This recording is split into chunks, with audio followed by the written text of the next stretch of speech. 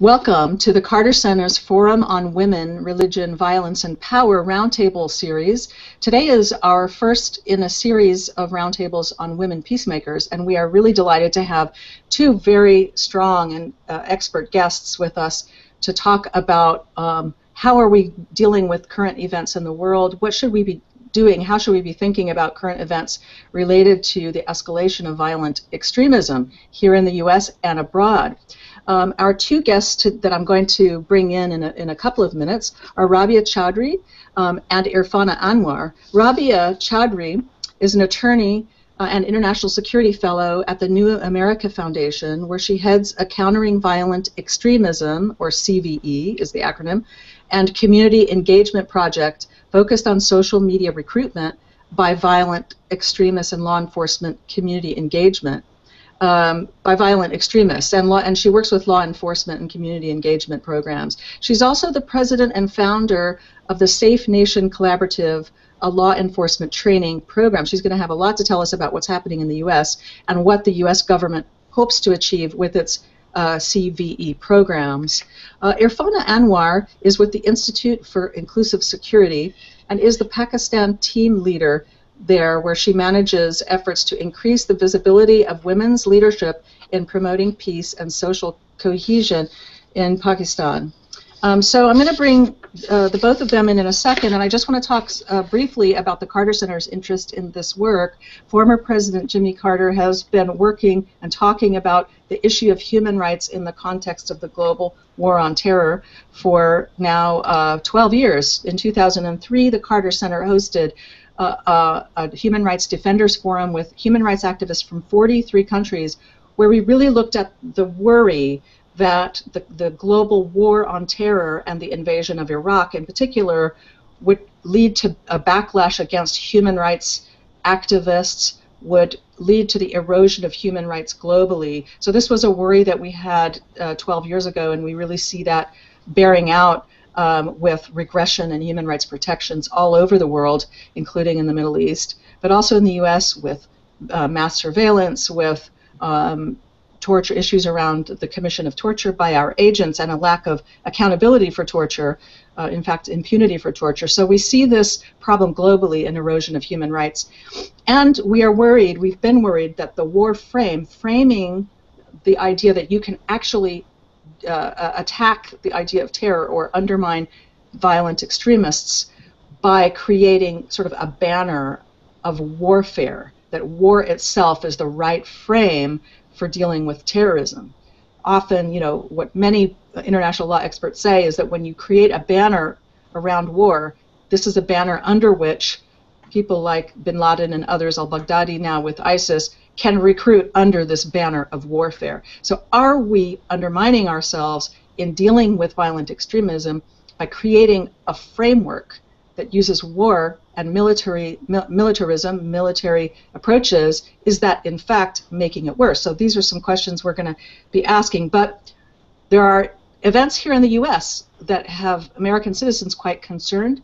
There was the shooting in Chattanooga that was quite horrific. 6 Marines were killed at a Marine recruiting center by a shooter who, according to the reports, had some sympathies with ISIS or extremists, Islamic extremists. This is quite concerning to the American public.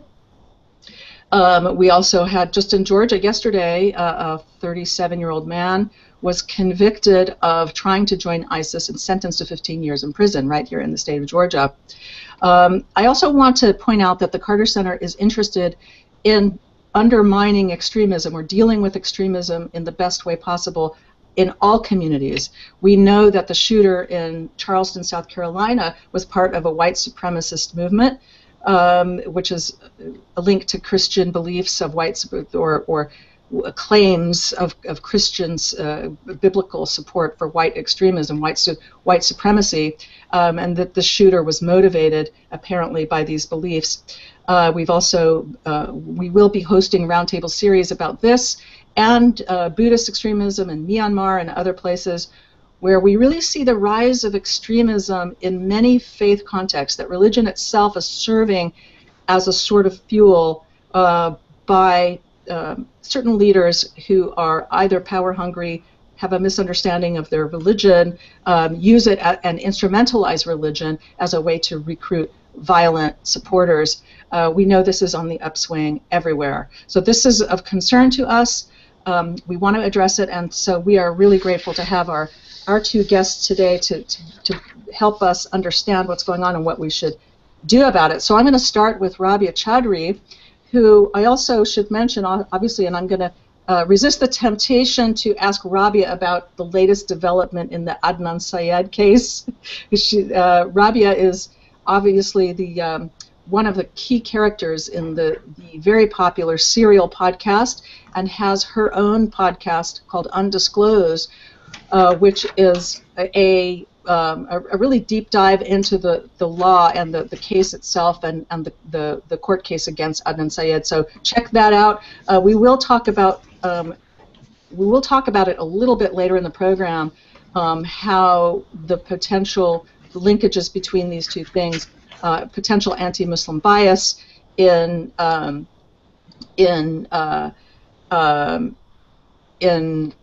the courts and how law enforcement approach these cases with Rabia later in the program. But I'd like to ask Rabia first, can you talk to us about what CVE means? What is CVE? It stands for Countering Violent Extremism, okay, but without getting too far into the weeds of the field, what are professionals like you doing, and what does the U.S. government think it can accomplish? Well, first of all, let me just say thank you, Karen, and to the Carter Center for organizing this and for having this discussion and for having for inviting me to it. I'll talk a little bit about CVE. CVE is a framework that the U.S. government adopted a few years ago in response to community concerns, but also law enforcement concerns about how to deal with the issue of recruitment and, I want to say in quotes, radicalization, and the response, the framework generally, very broadly speaking, and believe me, it is a very vague term. It's a vague term whether you're talking domestically or internationally. CVE programming can look like lots of different things. It can look like community resilience. It can look like development. It can look like youth engagement and women's empowerment. But generally, the idea of CVE, the basic idea is that you engage communities, you partner with communities, you give them some responsibility on this. And in theory, it sounds like a better approach than the the era before CVE, which was heavily law enforcement focused and prosecution-focused approach, but it has not quite panned out the way I think either government or communities wanted it to. And there have been a lot of challenges in the last 3 or 4 years, and I would say, by and large, at least domestically, it really has failed to gain any traction. So, tell me what it is that you do. How do you work with law enforcement and within the community? What are the kinds of programs? And what do you?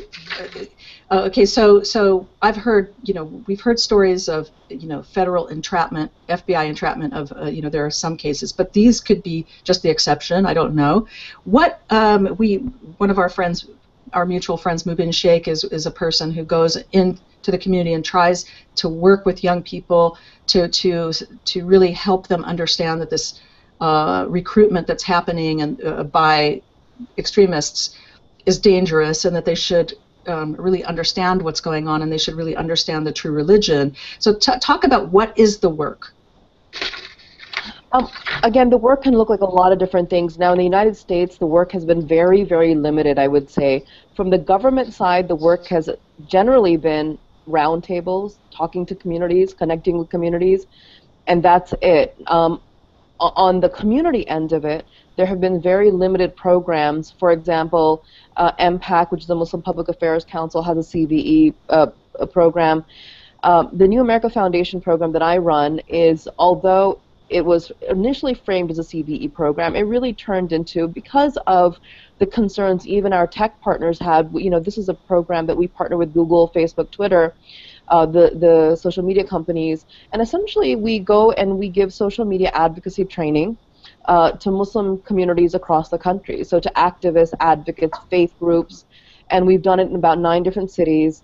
And the idea is that, what we found is that the social media is being used by 2 groups very effectively, both of which are marginalizing the normative Muslim voice. One is violent extremists who use social media very effectively to recruit and to propagate their messaging, and the second is actually anti-Muslim bigots. So, the Islamophobes also use the same medium, and both of these groups, they echo one another. And in the meantime, in any given community, you have dozens of amazing organizations and activists who are doing great work, but nobody's hearing their stories. So you keep hearing, and the media kind of perpetuates this too. So the media is not relaying, the mainstream media is not relaying the stories of, the normative, the average Muslim, whether it's in the West or whether it's anywhere across the globe. So social media is a very powerful tool, and we are just trying to teach the communities to use it better. Now, we don't necessarily expect that they're going to be, and we talk to them about this. We're very open about, the program itself, the inception of it, which was originally designed thinking that maybe communities would get this training and think, oh, we're going to counter the messaging of violent extremists. But people are not going to do that because it's not very relevant to the lives of the average American Muslim. And so it's been very well received. So the idea is that and the second part of this also is to create awareness, which is really lacking. A lot of people, whether they are activists and leaders or whether they're just parents, they have no idea how easy it is for people to get online and engage with violent extremists or recruiters very, very quickly and easily. So the component of awareness is very important for people to know this is out there. These people are predatory. They're looking for your youth. They're looking for your kids, and you have to understand this. And then letting the community decide how they want to respond. And as far as I'm concerned, the ball has to be in the court of the community. How do you want to respond to this? Do you want to respond to this at all? Is this an issue or not an issue? And you mentioned the Chattanooga shooting and also Charleston. I mean, one of the challenges in CVE with the Muslim community particularly is the fact that the government-focused CVE has been actually not almost, I would say exclusively on Muslim communities, when we know, in fact, that the greatest threats in terms of homegrown terrorism are actually from right-wing, separatist, neo-Nazi, skinhead types of groups, and not Muslim violent extremists.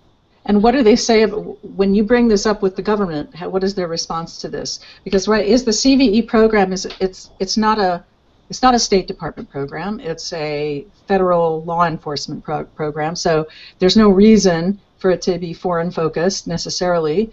So what is the government reaction to that criticism? Because I've seen there have been lots of interesting polls and surveys and reports about this, about the threat level from white supremacist groups versus Islamic extremist groups in the U.S. domestic groups. So what does the government say about this? Yeah, let me first clarify. There really isn't specifically a government program necessarily. Okay. It's a framework in which they hope that programs will be developed by community partners, by private sector partners, and there is some legislation right now that is not great legislation that if it passes would probably then kind of institutionalize CVE and then create programming that doesn't exist right now. The response actually is a kind of silence to it. What we hear is this, that we have, this is kind of an interesting response, and it gives you pause, and that is this, that when it comes to the issue of homegrown radicalization, or whatever you want to call it, when it comes to white supremacists and neo-Nazi types of groups, we don't take a CVE approach. We take a pure law enforcement approach. We don't go into those communities. We don't give them off-ramps. We don't partner with them. We just prosecute them. Now, in a way, some would argue that you are then giving potential Muslim recruits a pass because you are you're telling Muslim communities, okay, you should try to engage, you should have some preventative programming, whereas in other communities you're not doing this, you're just going in and arresting folks. On one hand, yes. On the other hand, the really nefarious part of the focus on Muslim communities is that you are then making wholesale Muslim communities responsible for, you know, 1 or 2 criminals a year, and that's an impossible task for us to do, and it's also something that we shouldn't have to be held responsible for. Well, great. I want to come back to this, Rabia, because that comes back to this question of are we missing the boat here on the framework? You know, isn't this a law enforcement problem? You know, and if it's a law enforcement problem, we have all kinds of ways of responding to law enforcement problems, especially with young people. You have diversion programs, rehabilitation programs that could be done, including with white supremacist groups. I would argue that some of the best results have been with these guys, former members who do the de-radicalization work. So if we could create some kind of common language around that, I think it could be quite interesting. So I'm going to actually bring Irfana into the conversation now to talk about this, the work of Institute for Inclusive Security in Pakistan. I think there are some similar questions here. Irfana, tell us about, let's hear about the women that you're working with in Pakistan who are working in their context to prevent terrorism. We had a roundtable recently with Mosarat Kadim, who is doing wonderful work using relationships with mothers and religious education to bring young men out of radicalization. Can you give us some examples of this kind of work? Sure. Well, first of all, also thank you very much for organizing this and inviting us. No, absolutely. Mosarat Kadim is a very important partner of ours, and we work very closely with her. And, you know, to really understand the kind of work that women are doing at community levels, I think first it's really important to understand how women are being impacted and how communities are being impacted. So firstly, we see that the nature of war, and, you know, you talked about the war and terror, and when we think of wars, sometimes we still think about borders. We still think about military. And the nature of war and conflict is changing. We see, especially in a country like Pakistan, the attacks, the conflict is happening in communities. We're seeing schools and markets being targeted. And who are in these communities? Of course, it's women, it's older people, it's children. And we also know that militarist extremist groups have infiltrated throughout the country. They're not just in the border regions, as we like to think of them. They're throughout all the major cities. So the conversation cannot continue to be just state security, just like, you know, protecting our borders. It's not just about external threats. The threats are very internal. So the conversation has to be about human security. What is human security? How do we all experience insecurity in the streets, in our homes? How do we better understand that? And there's no way of actually coming to that sort of an understanding without including all members of society and communities, especially women. So without this understanding, our policies will be empty and they just won't be effective. And then also, along with that framing, we also know that women themselves are playing a very diverse role in this regard, in the landscape of Pakistan's peace and security situation. They're victims, we know that. They're being bombed, they're being attacked. They're experiencing insecurity as women because of the extremism. We also know they're drivers of violence. You know, the incident of the Lal Masjid in Pakistan, women were very integral. And that's important to understand as well. It may be a little overstated at times in the media, but it's important. And that is also another reason that women need to be at the table. Can you give us a little the detail about that particular event? Right. Well, it was in 2007, and Lal Masjid was really a hotbed of extremism, and there was a siege by the government. And women, there was a madrasa attached to the Lal Masjid that was really run by women. And women were taking up arms, and they were fighting the government. They were picking up arms, and they were... So we see women in various roles. They're recruiting behind the scenes. They're online, which is a safe space for a lot of women, right? They may not be out in the streets. They're fundraising. We saw that in Fatah, where women were selling jewelry for this extremist leader. They changed their tone later on when they realized what was happening, but women were instrumental. A lot of terrorist leaders are targeting women. They know how to speak to them, especially through social media. And then in Lal Masjid, there was actually picking up arms, an actual part of actual conflict. So that exists, and it's very important to realize that. But there are also preventers, right? And that's really important. And that's, I think that, your question really goes to that. So women, we understand, have unique spaces in communities where the conflict is happening. They have knowledge that oftentimes men don't have access to. And they have influences both negative and positive. So we see women radicalizing sons and shaming them into war, or we see them de-radicalizing their sons and their men. And there's a lot of anecdotal stories and research that's done on this issue. But women such as Musrat Qadim doing vastly important work. I mean, the important thing to understand is that there are women police, there are women parliamentarians, there are women in civil society who are doing important work. They're working in education. There's a lot of women working to reform curriculum, to take out material that incites violence and hatred, to replace, not just have Muslim heroes, but to have heroes of other faiths in curriculum. There are women who are working with religious leaders to talk about positive framing of religion in order to combat violence. There are women who are working with youth. There's a lot of women, especially in the major cities, working with youth on peace circles and peace clubs. They're training them on conflict resolution and mediation. How do you resolve conflicts in your community and not have those escalate into violence?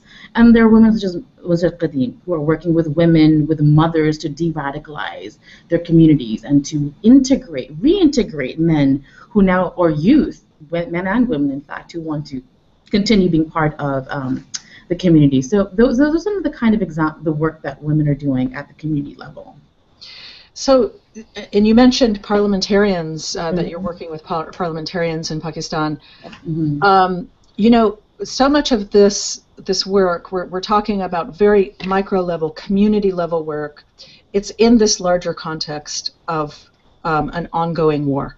And so, what can women do, and I would say in the U.S. context as well, what can women do to really challenge the policymakers at the highest level to say, wait a minute, what's going on here? What is our vision?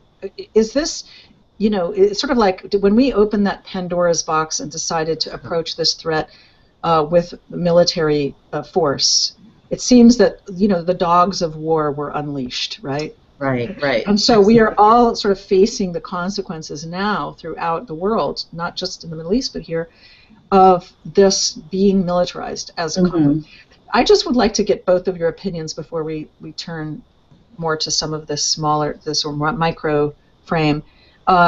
Is what can women do in each of our spaces to ask this overarching question? Are we creating a vision for our young people that will be attractive, that will be more attractive than what they're getting from social media, from young people? They're interested in adventure. They want to be part of something bigger than themselves, right? So young people, we know this. We went through that in our youth. You want to be on an adventure. And it seems that this kind of idea of fighting the good, righteous war is very appealing to young people. Now, we know from some of the reports of some of the people who are, I can't help it. Whenever there's an article about a young person who was radicalized, I want to know their backstory. What happened? Yeah. Well, how did their mother treat them? How did their father treat them? What are the psychological dimensions? But every time there's something that they went through where they wanted to be part of something bigger than themselves. So I'm asking each of you, I'm asking you to completely speculate, because none of us can be experts on this. What can women do in Pakistan, in the United States, to set a farther horizon, to say, let's create a different idea of how we're going to all get out of this? Is anything like that happening? Is anything of interest like that happening where I'm particularly interested in women, because it is usually women. Yes, women participate in the fighting. We know that. In every situation, every scenario, including here in the U.S. But women also tend to be thinking longer term. Where are we headed with this? It seems to be this sort of cycle of violence. Let me ask you each to I'm going to start with Rabia. I'm going to ask you to each just sort of speculate on this from your experience, what you think about that idea. Well, Karen, just your question and all of the different things that you kind of wrapped up in it, there's so much to unpack in that alone. I have been part of a lot of different forums now that are focusing on the role of women in not just countering violent extremism, but preventing violent extremism. And one thing that is a source of frustration to me, which is directly related even to CVE programming, whether it's how the U.S. government's looking at it, with this new legislation, whether it's, just recently David Cameron in the U.K. gave an entirely, has created a new policy, gave a new speech about, how they're going to be preventing violent extremism over there, is actually a failure to even articulate the foreign policy impacts of Western governments. Okay, so what we have now is what we're doing is this. What we're doing is we're saying to women, whether they're in Syria, Iraq, Pakistan, Afghanistan, we want you in your unique roles to combat issues that have really been exacerbated because of policies that have been created, by the way, by men mostly. So I would say that the greatest impact that women could have on these issues really is on the policymaking end. We need in the Western policymaking circles, we need in Washington, D.C., we need in London, we need here to have women who part of the policymaking decisions. And I think the outcomes would be different. I don't think we would have wars on terror if we had women at least, in an equal measure, having their voices and representation on these issues. And so you have policies that are largely created by men that are, have very violent outcomes, and then you're asking local women to try to figure out, so it's a real uphill battle for them. So I feel like we have to start here, and we have to, again, and this is an absolute grievance that Muslim communities have, is the failure for the governments to even acknowledge the role of the U.S. government, the role of our war on terror on the issue of violent extremism. So we keep treating it like it's in a vacuum, right? Like, I don't know why these young people all of a sudden want to pick up arms and go to Syria. I mean, I don't know what's happening. Obviously there was a sequence of events, and we have all been very cognizant of it, and many of us felt like this is where it's going to go. So I would say, that's how I feel about in terms of the role of women. I think also that you identified one of the issues very well, which is the issue of what young people are attracted to. And what I find fascinating with recruitment, specifically by ISIS, is, people debate a lot about whether ISIS is Islamic or not Islamic. And ISIS themselves, they barely talk about it. Their recruitment on social media is all about image. It's about identity.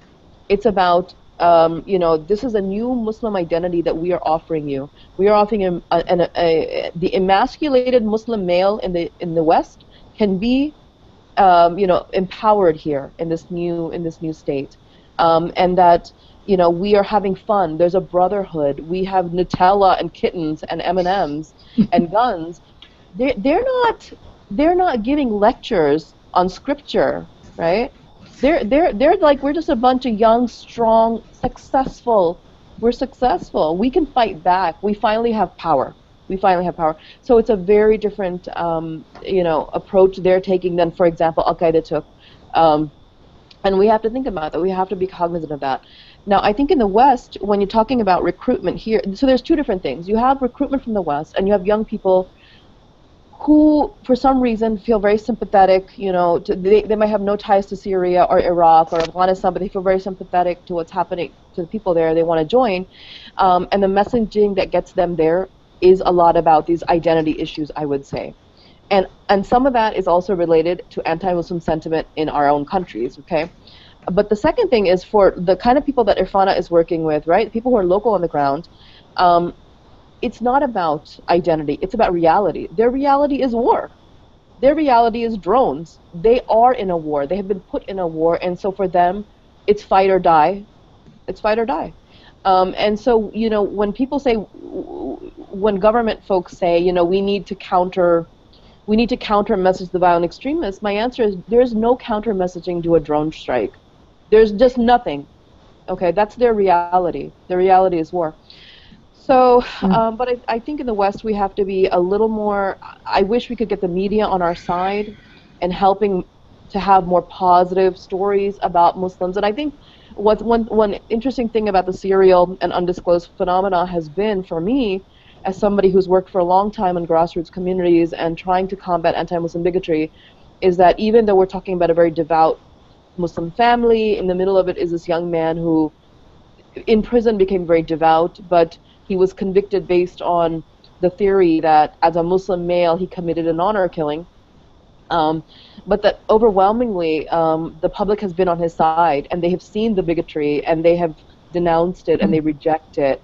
And in a weird way, it's been one of the most positive storytelling experiences of the American Muslim experience, without having to talk about religion at all. So, wow, that's really fascinating. Yeah, but I think anti-Muslim bigotry and media portrayals are very important. And when we use terms, and even when the three of us are talking, we're using terms like radicalization and terrorism. These terms are always connected to Muslim perps in the media. They are never connected. They are never connected to white perps, okay, to white males. It doesn't happen. And so when a Muslim does it, it's a very different, we want the pathology, we want to know what's going on, what's happening in the community, what's in his scripture. When a white guy does it, a white angry male does it, it's a very different analysis, and the terminology is different, and that the terminology makes a big difference. Okay, so I would like to bring Irfana, because this is a perfect segue. You mentioned drones. What's going on with the women that you work with, Irfana? We do have this reality of war. Rabia said that they are living war. There's no counter. That was just a great statement. There is no counter messaging to a drone strike that kills your family. You can't counter message your way out of that. So how do the women you work with deal with this issue? I know that there are very diverse opinions in Pakistan about drones, but with the women that you work with, how do they view it, and what do they say to American officials when they interact with them about it? Sure. No, absolutely. I mean, I think it's such a reality which we can't really ignore. So, in conversation with partners and during our workshops, we talk about the reasons for radicalization, the drivers of violence, and we spend a lot of time on internal factors, the legitimate grievances they have against their own state, for example. But of course, there is time spent on external influences, and it's not just U.S., but it's regional, it's global. There are a lot of forces that are perceived to be working against Pakistani interests, and that's always there. And the broader policy issues and actions are always identified as a reason for anger and driving extremism. However, at the same time, it's complicated, right? Because there is a relationship between the U.S. and Pakistan, and that does infiltrate all the way down to civil society. There's funding that exists in the country that's coming from the U.S., and there's a strong desire for that funding to be continued, for it to maybe be spent better, but for that funding to be continued. So that's absolutely there. So let me, for example, the way the women would talk about this, we had a delegation last year where we brought women leaders in Pakistan to meet with policymakers across the board, so they could talk about how U.S. policies are being impacted across Pakistan and how they can be better implemented. And one of the things that we do is we help women to develop concrete policy recommendations. That's really hard. I think most people, when they talk about policy recommendations, they're just talking. They're not actually coming up with concrete recommendations. So we work with the women, with our partners, to come up with concrete recommendations. But we also talk about strategy. Like, who do you speak with, and what are you saying, and what are you going to get out of that conversation? So if you're going to meet with somebody's State Department, Counterterrorism Bureau, you can talk about drones, but you may not get very far because they may not actually be able to do anything about it. So you have this opportunity as a policymaker. You could probably get them to fund programs to recruit police women. That's under their umbrella. You could have an influence in talking to the Public Diplomacy Office about doing media campaigns to enhance the role of women in the police or in communities. These things will result in decreasing violence, in decreasing terrorism. Now, in their comments, they don't shy away. They always they do express the fact that on the one hand, the U.S. is giving funding and to create these programming, but on the other hand, then there is this drone warfare. What we do is we try to direct that anger exists, but the reality of the situation is that this partnership also exists. Funding also exists. So how do you work within that context? Mm-hmm. And I think this is a message for just about everyone. I think most policymakers are very frustrated when they meet with anyone because they don't have any realistic recommendations. So I really think that the women that we work with, the policymakers, we want them to really be effective. So I think that I hope that answers your question. But, so let me just because I want to get to the nuts and bolts of you gave me. I'd love for you to tell some stories about how U.S. aid and programs can be more effective. But before we do that, I just want to round out this discussion. I think just a question: do you think that Pakistani civil society, and I've had conversations with other friends of mine in Pakistan, will at some point create a coherent, strong vision? And what? Because I hear Rabia's, I hear Rabia's call to us American women to create a coherent vision, an alternative to the war frame. Is there a possibility for that to happen also in Pakistan? What if, I'm just dreaming here, so we can dream. What if there were a more, let's say, bilateral, coherent vision that American and Pakistani women together could advance a different vision, an alternative vision for what to do about the relationship, about, so we can talk, we're going to talk in a minute about the relationship, about the kind of funding, the kind of programs that can work. But on these meta issues, these larger issues, are we in a never-ending cycle of military approaches, or is there a way to step down from this to this violence-based approach? It seems that it just keeps going in cycles. So that's just, again, I'm asking you to speculate here and think, could we create some sort of larger dialogues? Because I know when you go to the State Department, you've got friends. I remember there was a group from Yemen, and it was before the Yemeni revolution, and they were just sort of laying into the State Department, our friends at the State Department who are great human rights people, and they were just talking about Yemen, about what was happening there, et cetera, and my friends in the State Department were like, oh, they don't know how to talk to us, they don't know how to bring us concrete things. Well, look what happened in Yemen, and these groups were right on target. They were exactly what they were warning the State Department about came to pass.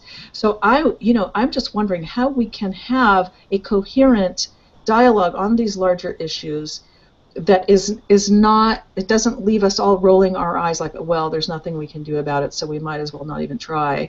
Could we create a coherent dialogue among women peacemakers in the U.S. and Pakistan, as an example, that could influence our policymakers in Washington and in Islamabad? Just again, speculating. Yeah. No, absolutely, and I mean, I think Rabia mentioned that, the fact that, I mean, I think when we have a double sort of goal here. So, for example, if the goal is to advance women's inclusion in policy making, the goal is to advocate both at the U.S. and at the Pakistan level. And and another thing, another nuance here is that women on both sides have to work with their own governments, but they also have to educate the other governments. So, for example, there's U.S. funding, and like you said, there are people in State Department and U.S. government who want to spend the funds in a certain way because they know it would be more effective. Because some of them are listening to policy, to women in civil society, for example. But the relationship, the larger context of the U.S.-Pakistan relationship is complicated. And oftentimes the Pakistan government wants the funding to be spent in a certain way. So there are restraints, and this is where I think women, with their, the legitimacy that they have in their communities, and their ability oftentimes to reach across borders, can come up with concrete recommendations and a vision of shifting policy at the highest levels in both countries, where these processes are now inclusive. It's not just about women's rights or human rights, it's really about smart policy. So how do we, what are our visions, like how do we, what are the recommendations in law enforcement, in civil society, in women in government? For example, these three sectors, and how have women in other contexts really made a shift? So there's been shifts in Ireland and South Africa. I mean, those conflicts really shifted when civil society and women became involved. But the Pakistan and the U.S. has a relationship. There's higher level strategic dialogues that exists. So how can women recommend shifts in each of these sectors and work with their own governments? So absolutely, I think that is one way forward. Okay, so I'm inviting you to invite your partners, and we'll do our part to to think about this more together. I think Right. you have to, at our Human Rights Defenders Forum last February, we had this idea that we have to do two things simultaneously, more than two things, but these are these two large things. One is you can look at it like deck chairs on the Titanic in a way, because when there's this horrific thing in the background, it's like all this little, it could feel like very little small work that is just it's just because we want to be busy, we want to feel like we're making progress, but it's not. We know that's not true. We know it improves things, but it can feel like that sometimes. So in order for us not to be feeling like we're rearranging the deck chairs on the Titanic, we've got to do two things. One is the programming and I'm going to ask you next to talk about how programming can improve. The individual work with women, with families, etc. That's one thing. We must do it because people are suffering, and so we've got to be in there in the trenches. But shouldn't we also, this is where my invitation is coming in, shouldn't we also have this objective for ourselves to set a vision for the future and to say we are going to think long term.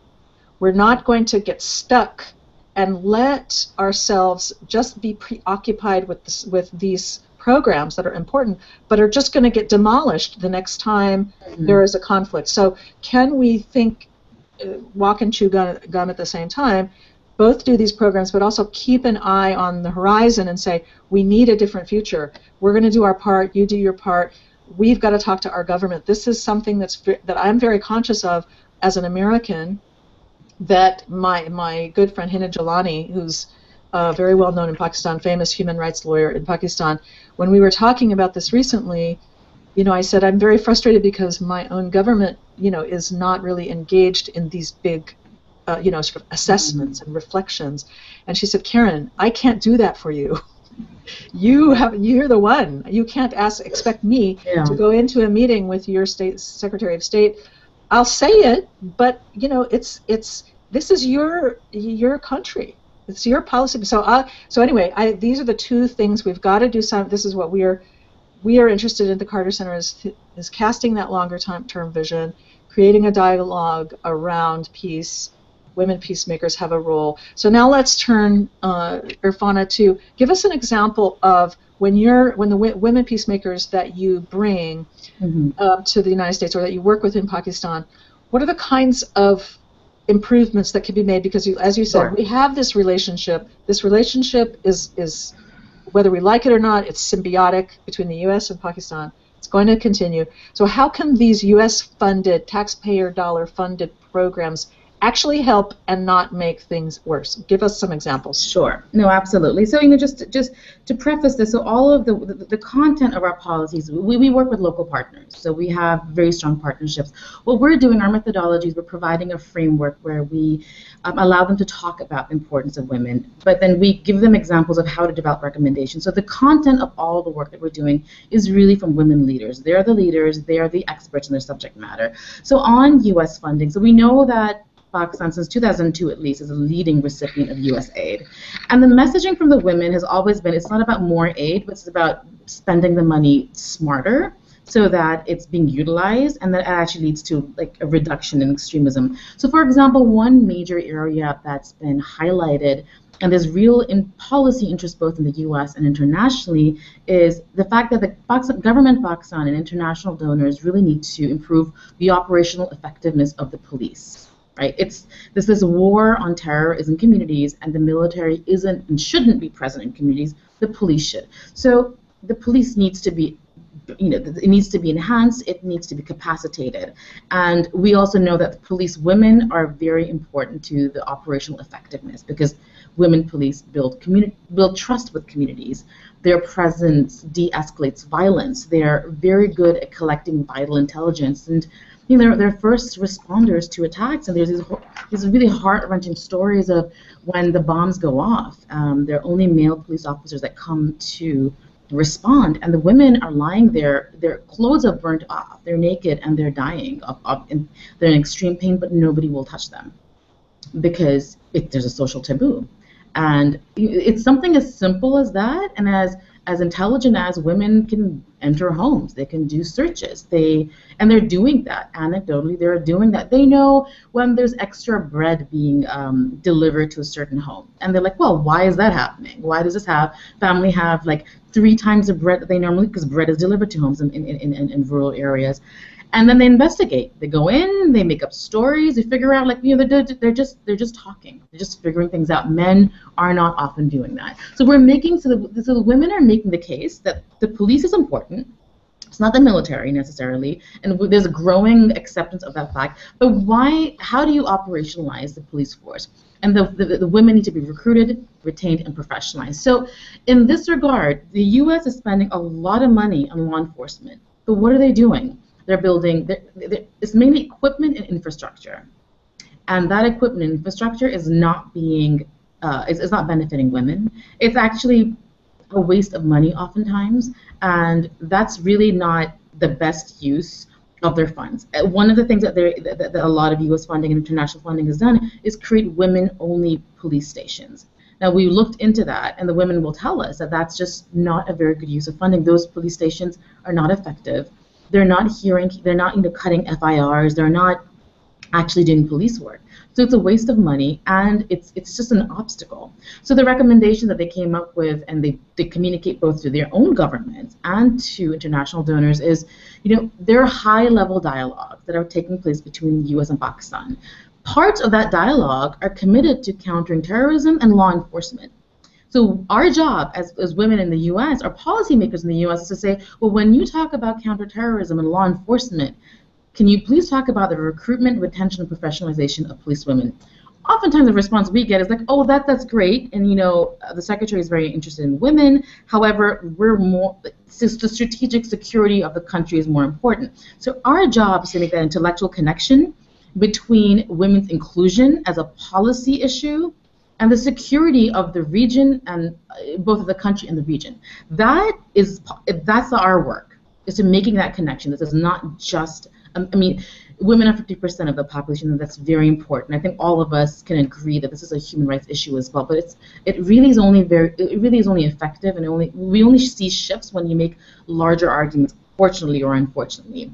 So that's our advocacy work. The other things that they're recommending is that, again, INL, International Narcotic and Law Enforcement at State Department, can use those funds to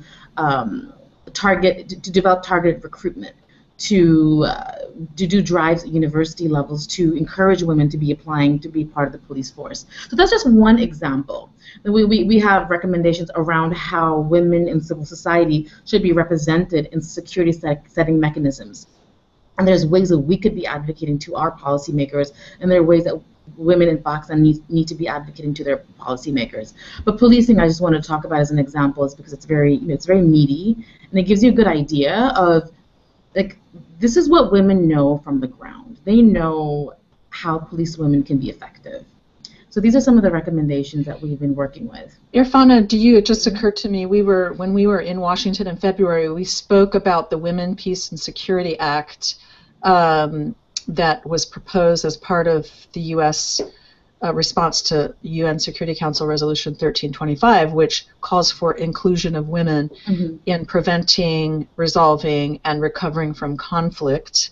So there's the Women, Peace, and Security Act. We sort of pulled that out and started looking at it again as a potential action item that people here could take. If our Congress would pass the Women, Peace, and Security Act, it would direct more resources for women peacemakers. So is this one action that we can help people get involved in that could provide more than maybe what can be provided for under normal grant-making mechanisms, like under INL or Human Rights Bureau at the State Department or others? Is that something we should look into?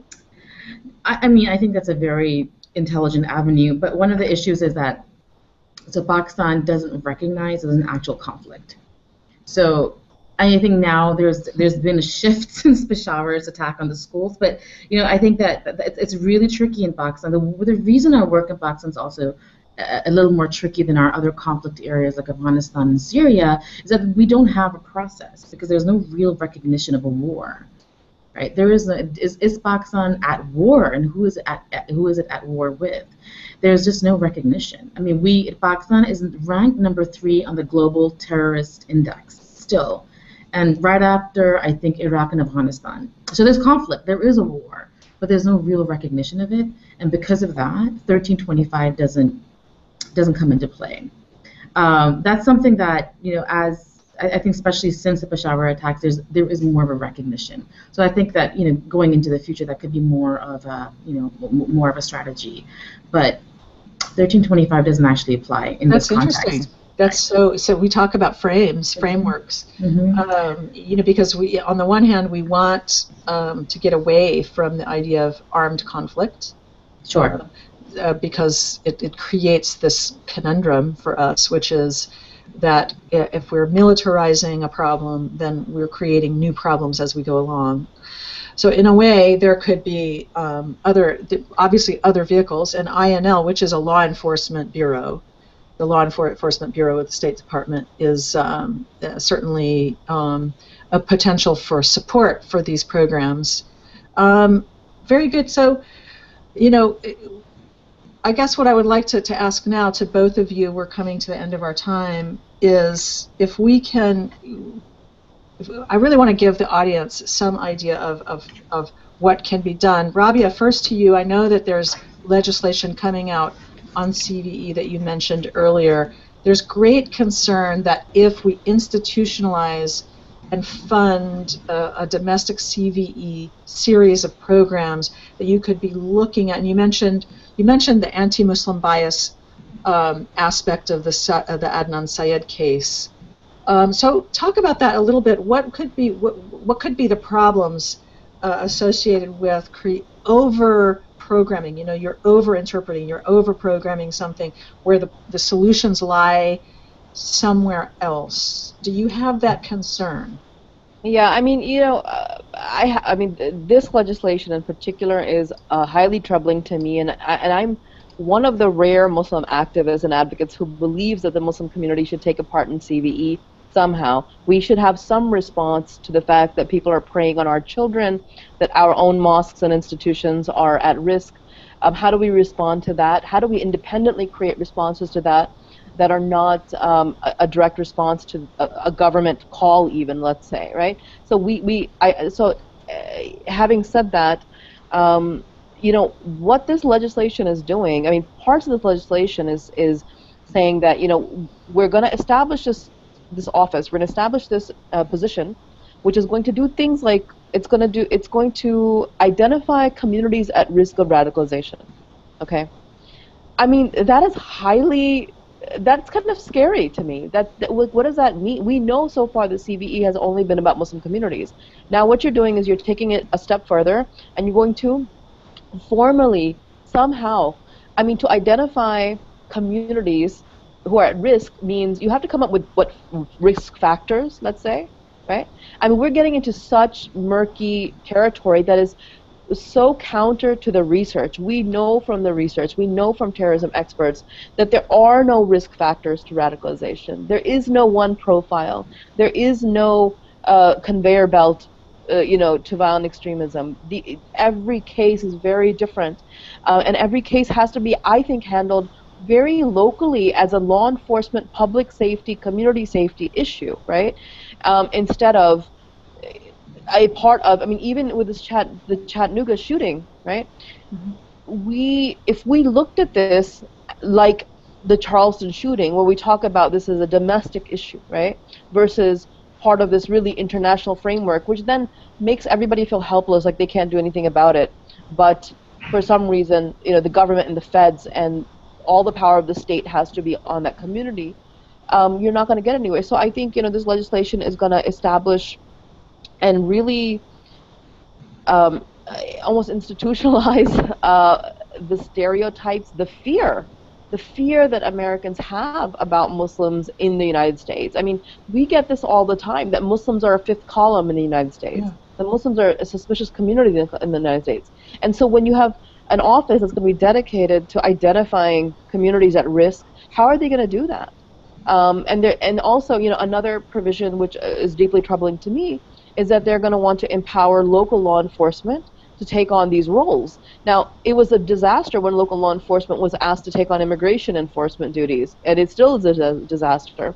So to ask local law enforcement officers who should be who will tell you, by the way, through surveys, through my own work with local law enforcement, that their number one concerns are things like workplace violence, random shootings, drugs, gangs, things like that, and not jihadi extremism. And you take local patrol officers and say, here's a bunch of risk factors, and take a look at your local communities. You're asking for a lot of trouble. And I feel like we're like moving closer and closer to internment camps almost, Well, wait a minute. So who mentioned this in an interview recently was Wesley Clark, former presidential candidate, former NATO commander. Did you see this video of him saying that we should have internment camps? This is a former Democratic nominee, presidential candidate. There should be internment camps for people who essentially take a side. It's like treason. They don't love it. They may be American citizens, but they're really committing treason by affiliating or having sympathy with ISIS or something. This actually was last week. I was pretty shocked by that comment. So I think your fears are legitimate, Rabia. I think so. What I'm going to do is when this roundtable will be posted on our website under previous roundtables, we're going to have a blog post where we'll post related content. So I'm going to ask you guys to send, if you have an article or a petition or some way that people can keep an eye on this issue, Rabia, we'll post it there and let people be involved and remain informed. And I'm going to ask Irfana too, to conclude. We've got just a few more minutes left. If you can give us some ideas about how our viewers could be involved, be supportive of women peacemakers in Pakistan, what would you give them as an action item? I think it's in reaching out to maybe Congress members, or just understanding that women, it's not just about their role in the community, right? Like as we said, it's not just about what they're doing. That's really important, but really understanding that it's. I think the most important thing also is to understand it from a smart policy angle, something that I mentioned earlier, that we often talk about women's rights and human rights, and that women's role here is not just securing the security, just not just securing other women, and it's not just about combating domestic violence, but it's really looking at the larger framework. And the thing is, this is what is this is what shifts policy. I mean, I remember with domestic violence laws. Domestic violence laws came into place not just because people were convinced that it's wrong to violate women, but it was because it was expensive. And that's why Hillary Clinton talked about that the cost of domestic violence. And that is what shifted policy. And I think it's really sad in some ways, but that's a reality. And I think we can continue to talk about women's inclusion from a human rights perspective, which is very important, but we also have to understand how policies are shifted. And that is by really having a larger conversation about what our security needs are here in the US as well as abroad, where our policies are affecting women on the ground. And that is why women have to be included. So what can we do to make that a reality? I think it's a great question. We often end up working with grass tops, right? We're working with policymakers and policy shapers, but there is a role for everyone to play to really understand that we're talking about the peace and security of a country, of a region, and of the globe, and how there is a connection between what's happening in Pakistan and what's happening in communities over here. So I completely agree with Rabia in terms of we cannot apply the same framework. However, they're connected. They're very young boys being radicalized in Karachi. That could be happening here as well. But when we talk about women's inclusion, let's really make this a mainstream issue. So when we talk to State Department, when you talk to any policymakers, you're not talking from a women's issues perspective. It's just too dangerous to do that. I just don't think we can continue to afford to talk about women's inclusion purely from that perspective. So that is what that's sort of like would be my messaging to people who are involved in this field, who are doing research, who are working in think tanks. and who have any level of access, is just to really focus on that framing. So. Yeah. Okay. So what we're saying is women, as well as caring about domestic violence and women's rights, we care about security overall. Absolutely. Obviously, but sometimes that isn't obvious. Sometimes people, when we talk about, the name of this forum is Women, Religion, Violence, and Power. That there's a reason for that, because we don't want to sort of silo women over here, so women's issues. But what we recognize is that women are often excluded from those policy conversations.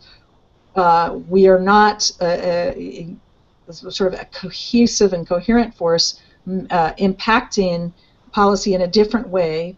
And I'm not talking about individual women being president, okay, a particular woman being president. I'm not talking about that, because we know that.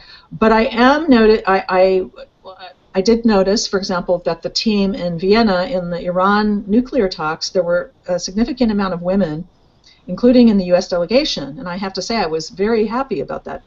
And here's an example. We have a decision to make as a nation. Are we going to confront Iran militarily, or are we going to use diplomacy, mutual respect, mutual diplomacy? And I, for one, am extremely relieved that our government took the path of diplomacy in this case. And it shouldn't be lost on us that we could have done the same with Iraq in 2002 and 2003. There was vast support for some kind of police action in Afghanistan after 9/11, but once that was done, and once there was no more international support for the actions we took after that. So this is something that we should note. One thing that our audience can do is support diplomacy, and in the case of the Iran diplomacy, thank goodness that we had some really, really diligent work being done by our team. So I have to say I'm quite proud and happy about that. And so, perhaps that's a happy note for us to end on. But we'll do a blog post at our website, the Forum on Women, Religion, Violence, and Power. And please, Irfana and Rabia, send us a couple of links, related content that you would like our audience to have access to, so we could post it there, but also a way to stay engaged going into the future. So thank you to Rabia Chaudry and to Irfana Anwer for joining us today. This podcast will be archived on our website, and we will have future conversations about this as events unfold and as we learn more and more about how to counter violent extremism in the U.S. and abroad among all communities. Thank you very much for your participation today, and to our audience for your interest. Thanks, Karen.